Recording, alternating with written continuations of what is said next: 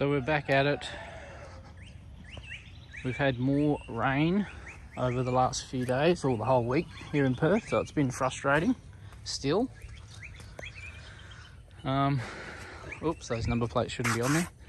But the car is going to come off the road today. I've got to pull the gearbox out, pull the diff out, do the diff bushes and the rear main seal. So just got to get it up on some stands and some ramps and get into it. I'll hopefully want to get it done before the end of the weekend. Today's Friday. I'll start work later this afternoon, working tomorrow as well, so limited for time, but should be able to get it all out today and then maybe replace the parts tomorrow and possibly start getting it back in. But we'll see how we go today, because I don't really have the motivation today, but we'll get a start and yeah, see how we go. Well, that was a mission, but we got it in there. It's pretty tight inside the shed, which I was expecting, but Mrs. gave me a hand getting it up on some ramps so we can get a start. I'm just going to jack the back up and get that up on some stands, up as high as I can get it, and see how we go. I've just disconnected the battery, and we'll get a start on the starter motor first. That'll be the first thing. And I'm not sure whether to start the diff or the gearbox. I'll probably start, I'll take the tail shaft out. You've got to take the handbrake off, tail shaft, mark up the diff where the tail shaft comes off so you can put it back in the right spot so you get no vibrations when you put it all back together. I'm spewing I couldn't get it in a bit further so I can close the roller door, but it's only going to be here for probably a day or two, just depending how much I can get done before work every day. I've got 2 days off after tomorrow, so, but I don't really want to spend my days off piss farting around. If I can get some done today, some tomorrow, but yeah, we'll see how we go. Get it up on some stands and get started.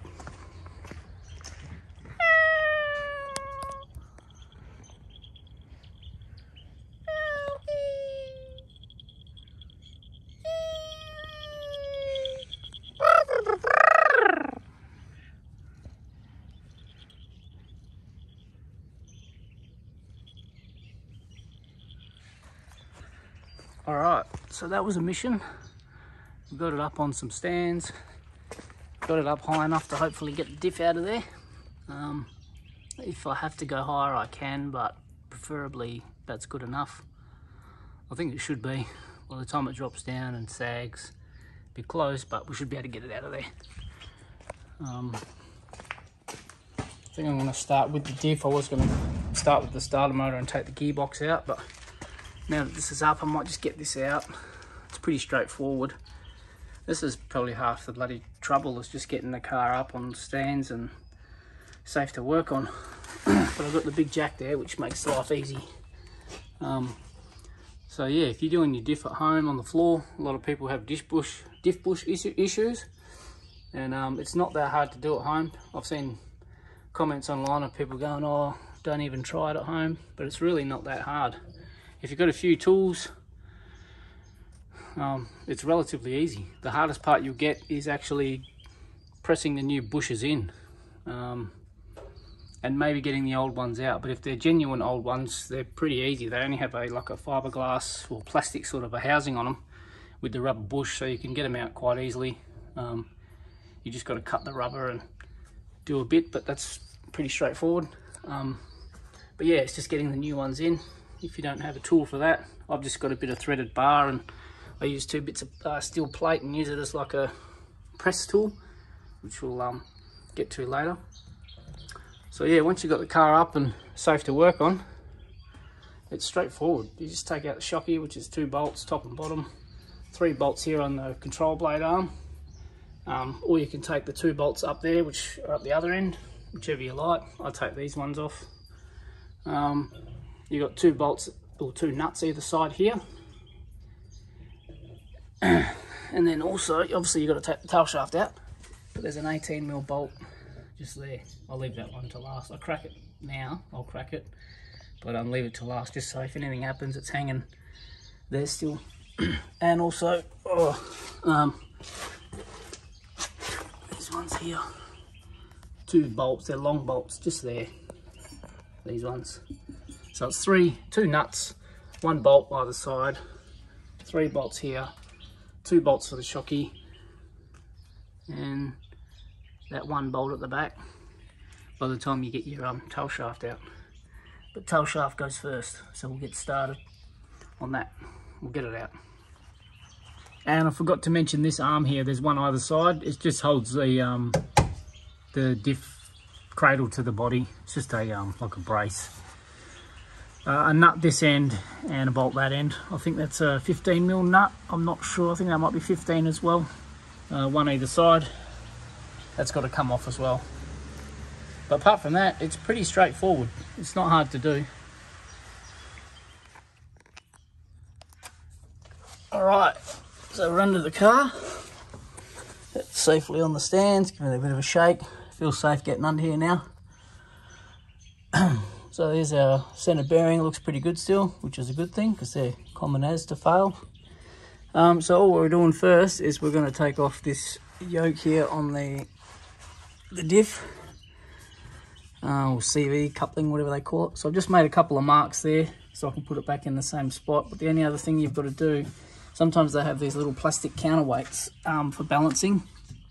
There's some pink paint here from, could be factory, not sure. But yeah, you've got to take note of where these are, just so you can put them back on in the same spot. They're just little plastic clips, they clip on.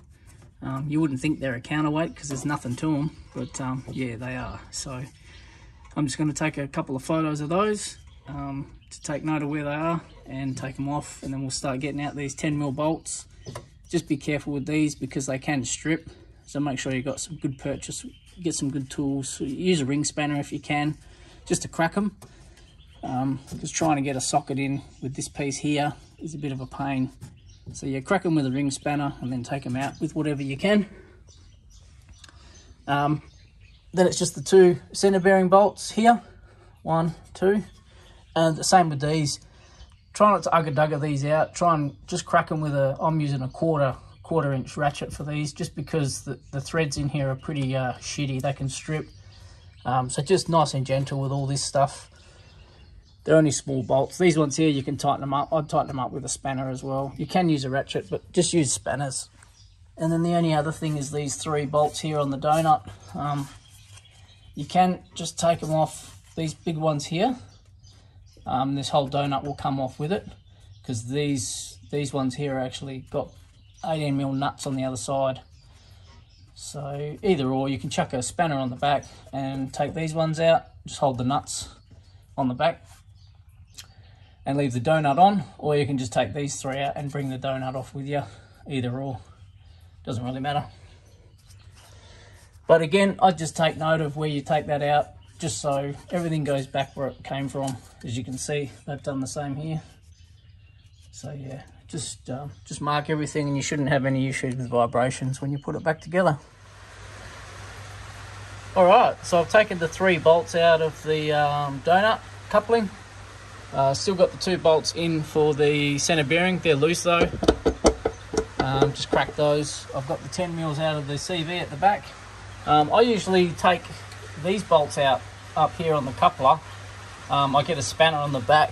Where is it? Got a sacrificial spanner, 18mm spanner that I got from Super Cheap. I think it was like $2. And yeah, I normally just get up behind the nut and just the bolt and just hold the nut on these ones. But I've just taken the bolts out from here this time, out of the coupler, the 18mm bolts. And I'm just going to use this as a reference. There's a pink mark here, so when I pull this off, I'll know that this is facing down, and when I pull this off, I'll put a mark on the I don't know, the shaft behind here, to make sure that these 3 holes marry up to where they were before as well.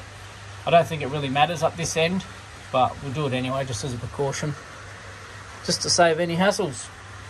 So the tail shaft's pretty much out. Just got to take these bolts out and it will come out. So that's the tail shaft out. So I've just dropped it down, and I've made a little mark here just to know that that's roughly where this was facing. This is down, and on the other one the pink mark will go down when I put it back together. So It's just as a reference, so it's all back how it was. They do get a bit stuck in here, in the diff here. So all you do is you just get a little bar. You can use a smaller hammer, but a little bit of gentle persuasion. So all you need to do is just hit around the CV boot, around here, and just spin it. Put the car in neutral and just spin this around, and just tap it all the way around as you're spinning it, and sort of put some pressure on it that way. So pull it and just tap it as you're hitting it around. Just sort of, that's all it needs. You don't have to go whacking it, and yeah, it'll eventually pop out. They just get a bit seized in there. So now while I'm under here, I'm going to put the phone down and start tucking out some of these bolts and start getting this ready to drop down. This is the only exhaust hanger you'll need to remove, because this bracket here is actually welded to the frame. If you look here, to the subframe. And I had these off the other day when I was doing the exhaust. So just slide the rubber off, either this at the top or bottom, doesn't matter. Yeah. But yeah, let's get into it, get this done. Now, one other thing I forgot to mention is we need to disconnect the handbrake. I completely forgot about it. It's really easy. This whole assembly is attached to the diff. That's your cable there. So all it is this piece here comes off. There's just a 10mm nut here. You can't see it's a nut, but it's just covered in gunk. It's deep, so if you can get a long socket on there, it's a lot quicker, or a ratchet spanner onto this 10mm.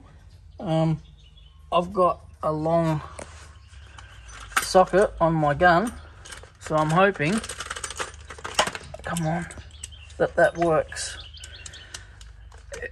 These are the things that, like, it's a really easy job and it can be done in seconds if you got the right tools. If you don't, it can take fucking ages if you're trying to wind that off with just a normal spanner. So that's not deep enough, so I'm just gonna have to use a spanner to get it out to about here where I can get that socket on, and then just use the gun to wind it all the way off. So they'll do that. All right, so I've got the nut out. Another thing too, you've got to hold this will spin, this whole thread. It's got a squared off shaft at this end, so you just put a little adjustable spanner on there. I don't know if you can see it. And just hold that from spinning. That come off easy. So now all that holds it on, that's rounded off. So that's rounded to sit in the back of the plate there. So make sure it goes back in that way, the rounded end facing in. All that holds these in are these little plastic clips. I'll see if I can get it out. I'll put this down. These white things here are just a plastic clip. It's pretty hard to do and film at the same time.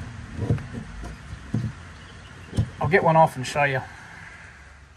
I've just spun them around to this side, so they're easy to get off. So they're just like a split piece of plastic, and they just sit on the end of the handbrake cable just to lock it in.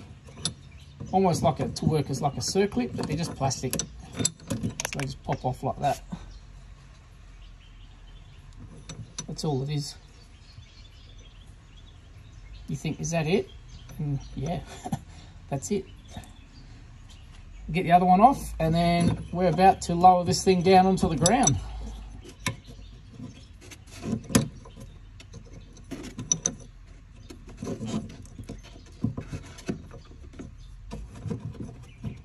Don't want to break it. Push this in and give it a bit. Goes. Trying to look through the camera and do it. Alright, got it. And they snap easily too, so just be a bit mindful of that. But they come off in one piece. Cool. So then what you do now, use the other hand, pull them through like that. And that's it. It's ready to lift down. So I made a start getting this lower trailing arm out. I forgot to mention also, you got to get the ABS sensors here. It's a wheel speed sensor for the ABS system. It's just an 8mm bolt. Sometimes they can be tight and they can snap, so just don't use anything big on it. Just use like a little quarter and just do it by hand with a ratchet. Don't put an ugger-dugger on it or anything like that. And you can put some penetrating spray on it and just wiggle this as you pull it out, because they can be tight. But yeah, just as I was looking here, this bush here is completely fucked. It shouldn't have that much play in it. I'm trying to get it on the camera.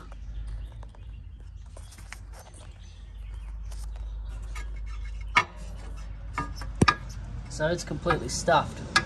So on the work order they've said lower control arms, so I assumed it was these arms here, these lowers. So I've ordered brand new ones of those. So I will put those on, but yeah, that's going to need replacing as well. You can press the bush out up there out of these arms, but I know in the other car, the one over there, the wreck, it's got nolothane bushes up here. They've been done at some stage, so I'm just going to swap these arms out with the ones out of the other wreck, and that'll get rid of that issue. So I'm getting quite forgetful. I've also forgot to mention that you need to get the brake calipers off as well, which is pretty easy. You got two options. You can either take the whole bracket out, which is just two 15mm bolts, or you can take the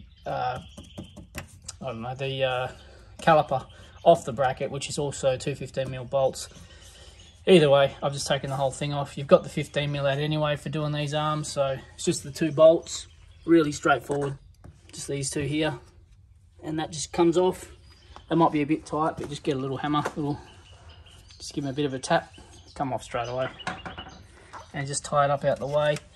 Try not to put too much tension on these rubber hoses, because especially being so old, they can get a little bit brittle and start to crack and perish. So you just be mindful of that. And we've got a bit of cleaning to do while we're under here, but that's why we're here. And also just with these threads, because there's such a long thread sticking out there, or a pin, you need a deep socket or a spanner to get onto those. You're not going to be able to get a normal size socket. So a deep 18mm is your friend, or if you've got a good ratchet spanner, that would help, just to make life easy. But a normal 18mm spanner will do, just be a bit of a longer process. But we'll keep going.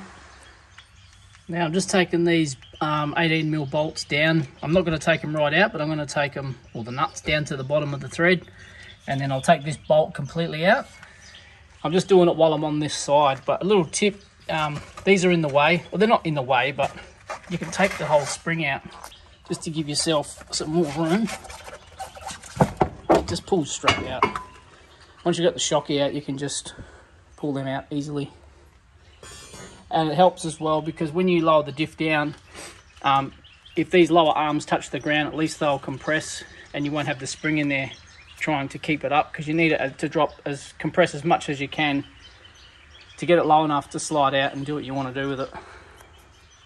So yeah, just take the spring out, make life easy.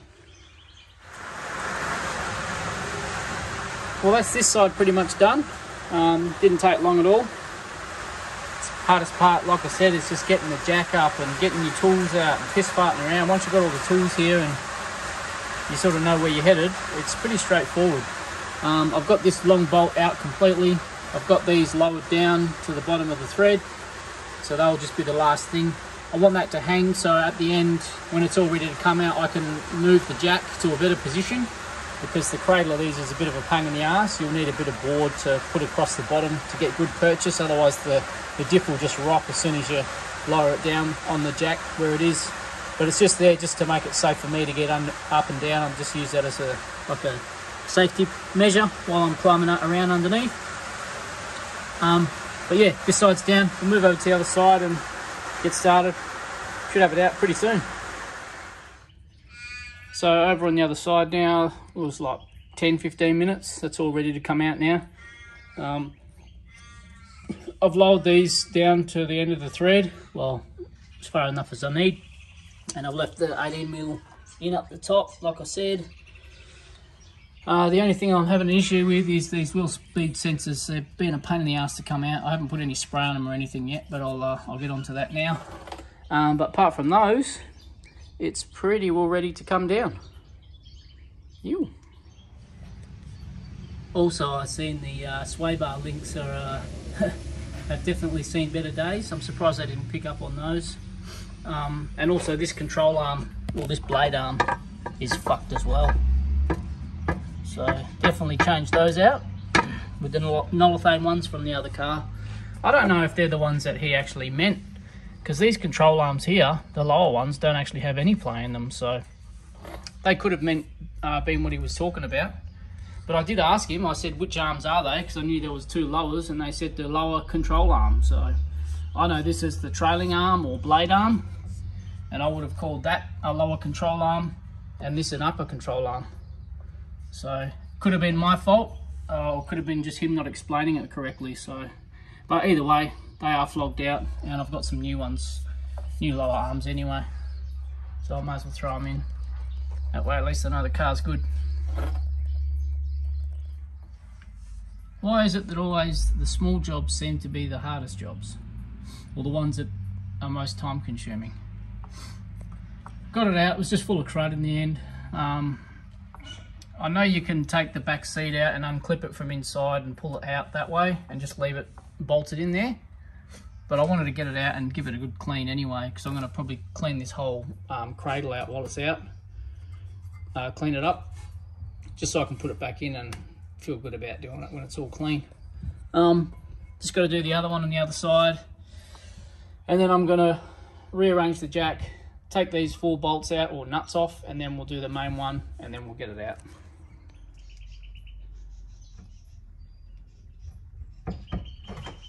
I'll put a big piece of wood, here it goes, under the whole thing, just to try and balance it like that, because it would have just fallen backwards otherwise. And there it is, all lowered down, come down easily.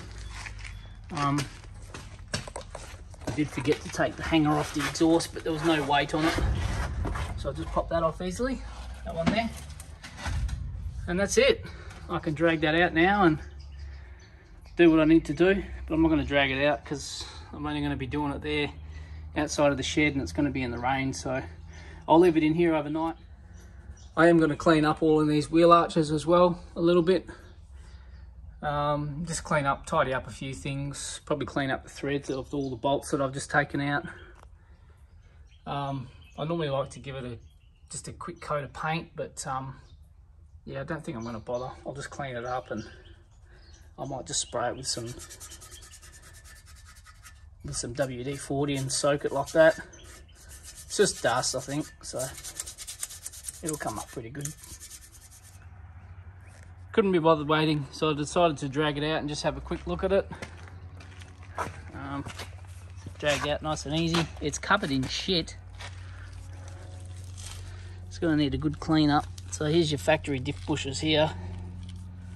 They are the factory rubber ones, and I've just bought rubber type replacement ones just because they're easier to put in.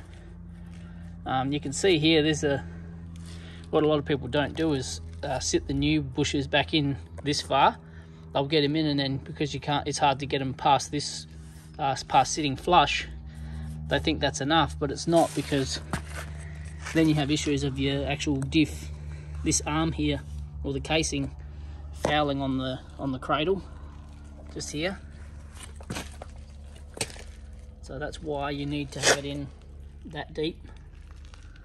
So just a bit of a tip. So that's it for today. Time to go in and get ready for work. That probably took, I guess, about 2 hours, maybe 2.5 hours. That's including piss farting around, getting the car up on the stands and everything, and recording. Not a hard job to do if you've got the tools, and the big jack definitely helps. So yeah, I think tomorrow I'm gonna clean this up, high pressure hose it, clean it up, get the bushes changed over. I'll just clean it up. Normally I'll go a bit overboard with cleaning it, but I want it back in the car, so I'll just give it a quick clean, new bushes, and chuck it back in without getting too carried away with it. And then hopefully, if I can get this in tomorrow, I might even be able to get the gearbox started to start unbolting that, but we'll see how we go. I'm trying to get as much done on my work days that I can, so on my days off I'm not having to be out here all day like I have been. A couple of days break will be good. Come back tomorrow.